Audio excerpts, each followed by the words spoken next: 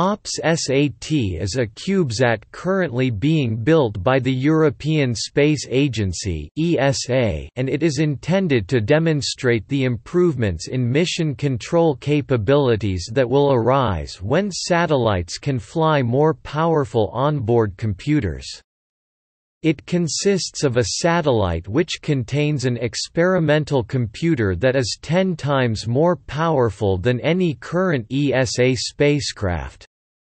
The OPS-SAT mission has the very clear objective to break the cycle of has never flown, will never fly in the area of satellite control.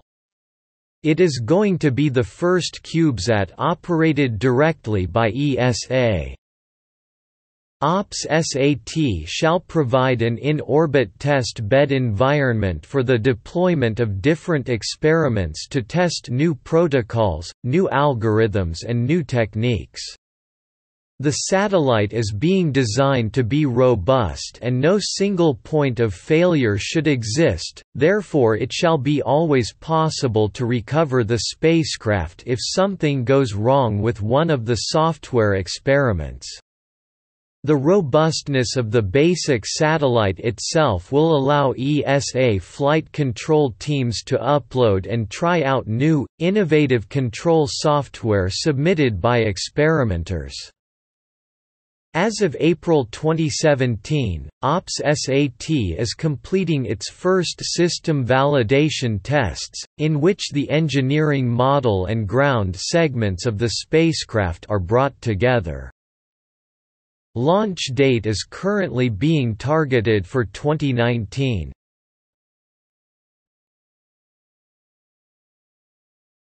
Topic: Payload.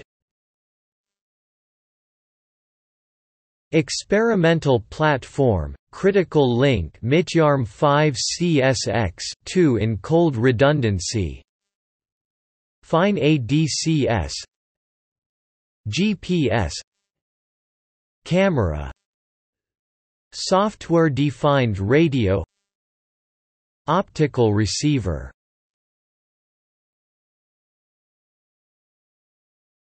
Topic: Communications.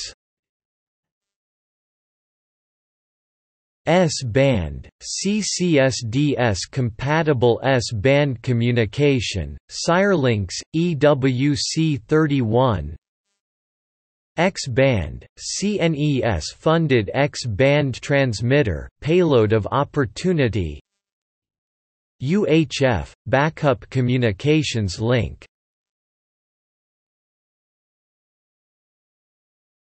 Topic: Experimental platform.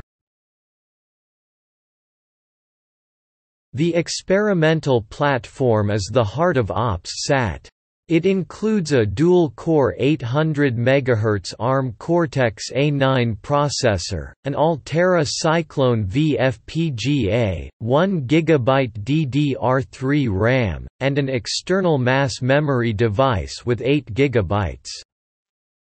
Linux, Java, CCSDS File Delivery Protocol (CFDP). Nanosat MO framework's aim is to remove as many barriers to experimentation as possible.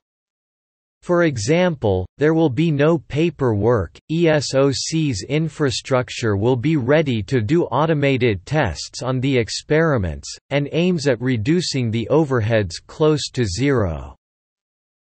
The Nanosat MO framework (NMF) is a software framework for nanosatellites based on CCSDS mission operations services. An experiment can be developed as an NMF app that can then be installed, started, and stopped. It also includes monitoring and control capabilities for NMF apps. The software is open source. On ground, EUD4MO will provide a web-based solution for the monitoring and control of NMF apps. OPS-SAT experimenters will be able to take control using their web browser.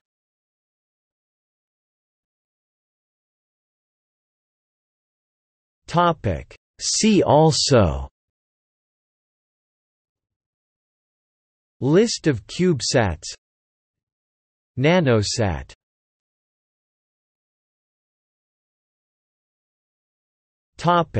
External links: